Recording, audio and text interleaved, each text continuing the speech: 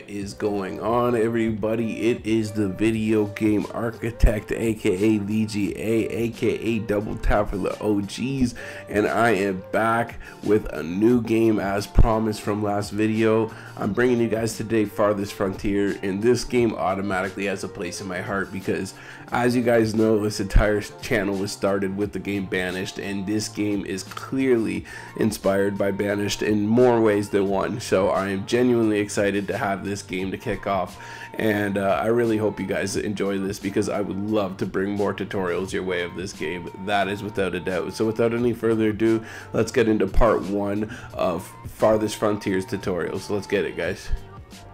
Alright, so first things first, this is not an underwater game, so we are not going to set our main base underwater. That's first thing. But what we are going to do is go ahead and scan our surrounding area. We want to make sure that we select the smartest area to set our starting base around. So what I'm looking for here is, where are our major lakes in this map? Where are our resources? Where are the most trees concentration? Where are our berries? Where are our bushes? And what I decide here is that it would be smart to set our base in between these two main lakes here, because then we have access to water from two separate spots right away, and that's very, very nice for many reasons, as you guys will see here early on. So what we're going to do is go ahead and harvest a couple resources here, at least as an example. We're going to do trees and stones. Now what I'm going to show you guys here is, depending what you have selected, if you hold shift, it will actually cancel the selection. So here I show you with trees, if I hold shift and drag over the trees, it will cancel it. Now if I select it regularly without holding shift, it will reselect the trees. And now we're gonna go ahead and do that same thing with the stones, because I actually don't want them to gather stones right away. So this is just a quick example to show you guys how to select and deselect resources within the world. But we are going to focus on trees immediately. That's the most important thing, because these main buildings right off the jump of the game will require wood. So we're just going to have them focus on chopping down wood for these immediate things. First things we're going to set down is one of our basic resources, which is water. We're going to need water, food, and shelter. So we're going to set down our wells naturally next to the lakes, because that's where you get the most natural water, naturally speaking. The groundwater is going to be better next to a lake. So always set your basic wells next to lakes if it's an option. That's where you will get the most groundwater. Next, we're going to set the firewood splitter right next to our main base, and the firewood splitter is extremely important because he chops the logs into firewood so that we don't freeze to death in the impending winter, because winter is always coming, just like Game of Thrones. So next, we're going to lay down some fishing shacks, because we have these natural resources right next to us of these two major lakes. We're going to take advantage of those right away. So we're going to have our wells and our fishing shack set right next to the lakes, and we're going to get using those lakes right away. Next, another major food source for us is going to be our crop field.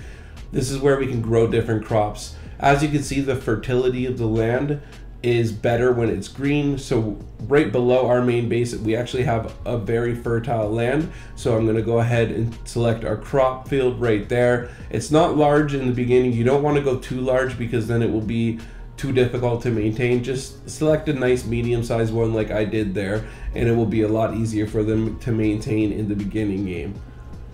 So we have our water situated, we have our food situated, our main base is built. The next thing to worry about here is shelter, naturally speaking. So what I'm going to do is put our homes kind of close to our main base as well, where everybody's workstations are, and I'm just going to set a nice little spacing, one space in between these homes, so that we could set some roads after to make it look kind of neat.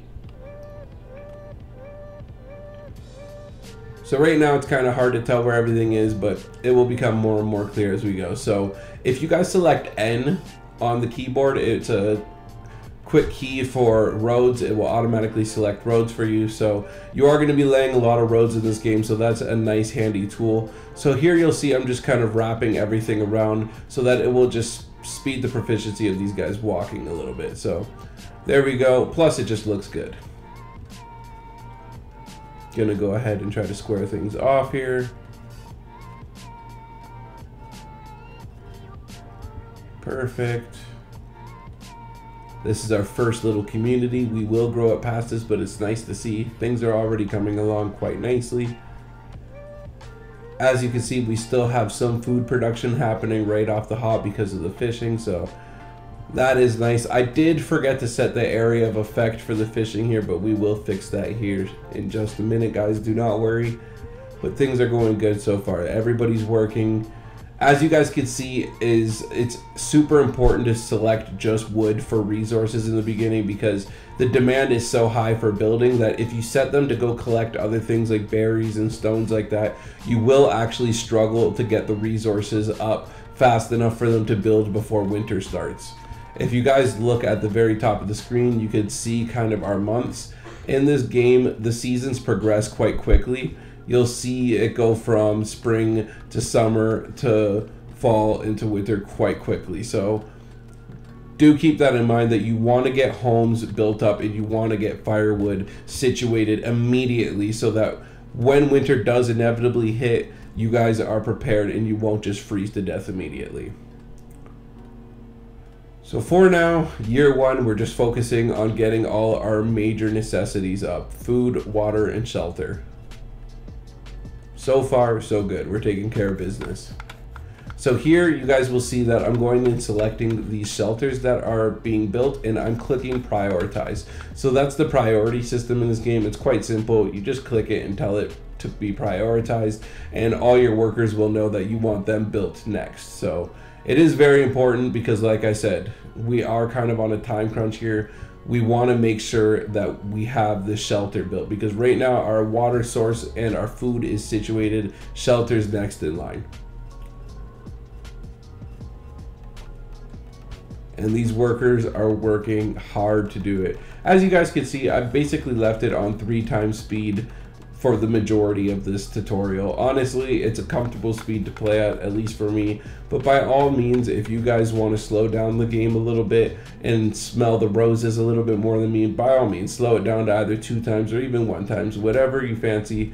But we're gonna get as much information in on these tutorials as we possibly can. So as you can see, there's still all those trees behind us that are highlighted for them to continue harvesting. They will do that.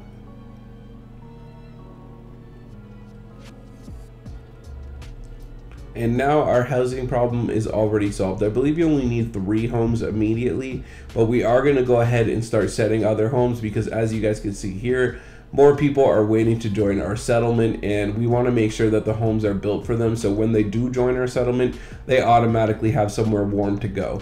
It is very, very important. And not only that, this game does have the same system as Banished, whereas if you have a female and a male above a certain age limit living within the same home, they will have babies. So eventually those babies will grow up and they'll need a place to stay. So you always want to basically build for the future in this game. Make sure you always have more homes than necessary. And you could tell that by when you build a new home. If you click on it and it's automatically filled with residents, then you know you are behind and they've needed homes. If you click the home after it's been built and you see that it's empty, you know that you're a little bit ahead of the curve. So you always want like 3 extra homes is what I would aim for, so that your society always has room to build. And now, speaking of building, our first little crop field is almost complete, and we'll be able to set the farmers to work, and we'll be able to have a new resource coming in, which is very, very important.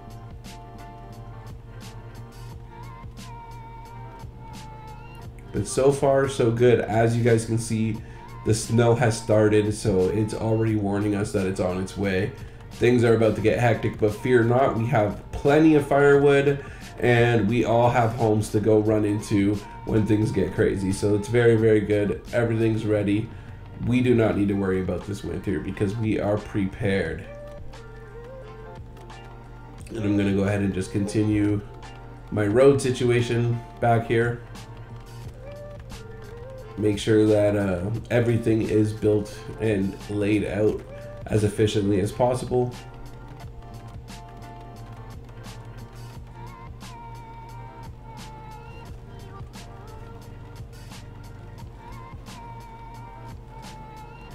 Now you'll see at the top left that Predator has been sighted, and now 2 villagers have been attacked. Now, the good news is that if a predator starts attacking, the people will typically run back to the main town wherever the most people are, and hopefully get everybody to attack the predator to the point of where they won't get killed. The way this game is built is that if they get away from the predator, they will slowly start to heal over time, regardless of whether you have a medical center set up or not. So it can really be difficult having your people murdered off early game before having any defensive towers set up or anything like that, but it's definitely doable, as you guys will see here. We still have our 12 original people. Even though there's been an attacking, they're still all alive and everything's been okay. So as much as it could be a pain in the ass in this early game dealing with predators, it's definitely doable, and you can get past it without getting murdered off.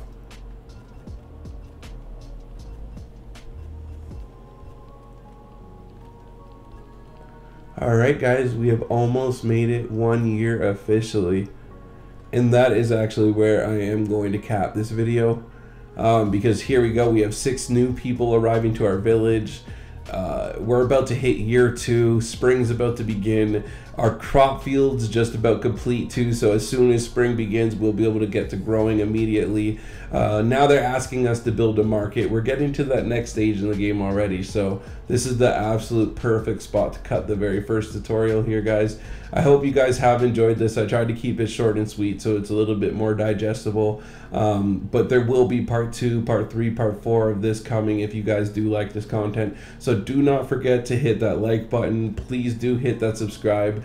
Letting me see those positive feedback lets me know that you guys do want more of this, and that's the goal here for this channel. So without any further ado, guys, I really appreciate you guys, and it's the Video Game Architect. I am out until the next one.